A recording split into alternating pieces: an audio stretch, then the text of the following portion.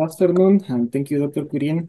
So now I'm going to start talking about our New York Value Manure project, and we are conducting on-farm trials. We began in 2022, and we're still conducting them and planning to have more next year. And we are looking into two knowledge gaps. One is the need of information to update our manure nutrient creating system, taking into account that now there are different manure types, different methods of application from where our current creating system was developed. And our second gap looks into the potential economics of using manure and also tapping into what are the yield and forage quality benefits of using manure as a replacement for synthetic nitrogen. And we have different funding sources. So our plot layout looks pretty much the same as the one Dr. Kurin described for our trials in 2016 and 2017. We have 6 strips. In this case, the blue ones received manure during the spring, and then the yellow ones didn't. Each of those strips is between 1,200 and 1,900 feet long and between 50 and 120 feet wide. For this farm, we went there and flagged around the yellow strips because the farm was going to apply to the rest of the field. In the middle, we have the satellite picture of how that manure application looked like. They didn't apply the strips on yellow. They look drier in the picture, and then went on and applied to the rest of the field, including our three manure strips. Then at side dressing time, when the plant is between B4 and B6 stage, each of those strips receive 6 different nitrogen side dress rates. Those go from 0 to 150 or 200, depending on the condition of each of the farms. This project began in 2022, so between 2022 and 2023, we have 11 sites throughout New York State. And this year we have 9 sites. We're still working on some of that data. And something that I want to stress here is that this is research happening in local on-farm research trials. And I think for this kind of research, that is very important because we can get to test different soil characteristics, different fields with different manure histories, different weather conditions. We are working with farms that have different agronomic management systems from no-till, different levels of drainage. Also, we are working with the manure that is available on each of the farms. The farmer chooses which manure they're going to be using. And also, we are working with the application method on timing of each of those farms. So I think all of that is very important. Between the years that we have researched so far, we were able to work with 9 farms using liquid manure, 5 using digestate, and 1 using compost. All of these sources come from dairy farms, so different treatments, but all of it is dairy manure. The application rates, one had 30 tons an acre, so that was for compost, and then the rest, the one that are using liquid manures, one had less than 5,000 gallons, 7 had between 5 and 10,000 gallons an acre, and 6 were having rates between 10 and 15 gallons an acre. The methods of applications also vary between our trials.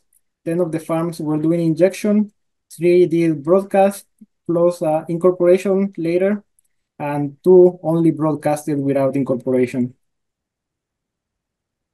Now I'm going to introduce the concept of the most economical rate of nitrogen, and we're going to be seeing these graphs throughout my slides. And this is similar also to what Dr. Purin presented. We have silage yield on the X and the Y axis, and we have the different nitrogen rates that we applied on the X. On brown manure strips, on gray the no manure ones, and the brown or orange box is showing the most economical rate of nitrogen. So for this farm, in the manure plots, we needed 56 pounds of side dress nitrogen to have a yield of 29 tons.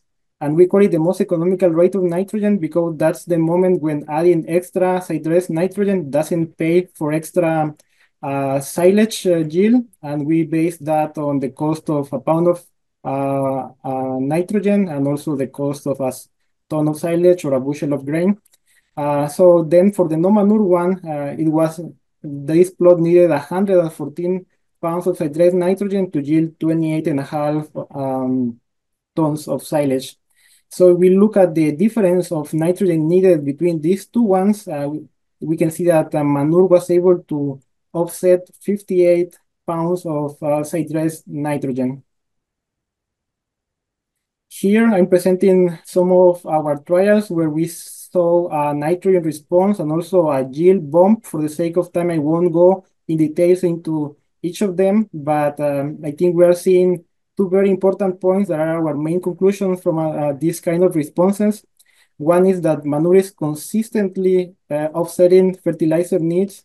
And the second one is that we are seeing higher yields in the Manure strip versus the no-Manure ones regardless the application of nitrogen. This is a sneak peek of our 2024 trials. We are still getting some yield data back from the farm, so we don't have all of them here yet. But this year so far, we are seeing the same and going into the same conclusions. We are looking into yield bombs and also manure offsetting nitrogen, sidedress nitrogen. In some of our trials, we saw this scenario where rather than seeing a nitrogen response curve, we see here flat lines. As we increase the amount of sidedress nitrogen, there was no yield increase, and also there are no difference between the manure and the no-manure plots.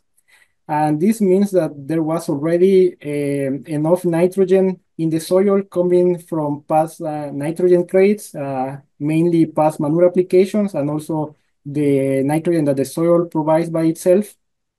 And here the main conclusion we are drawing is that these trials, we see larger manure histories, but then we see that the soil is able to provide all the nitrogen needed. And also these are fields that were very high yielding, so I think that's positive news. Another scenario we've seen in our trials is this one where we saw a very large yield bump that also came with a greater need of sidedress nitrogen due to the application of manure. So if we see, we look at the trial on the left, the manure plots needed 113 pounds of sidedress nitrogen to yield 17 tons of silage versus the no-manure one, which needed just 56 pounds of sidedress nitrogen, so almost 150 pounds less. But also the yield was 12 and a half tons. That's almost a 5 tons difference. So that yield increase was very large, but also it came with an increase on the need of inorganic fertilizer, sidedress fertilizer. And these two plots where we saw these are also the two ones that we had in the were in that line of maybe needed potassium. So we think that some of these larger yield increases associated with both nitrogen and potassium in manure.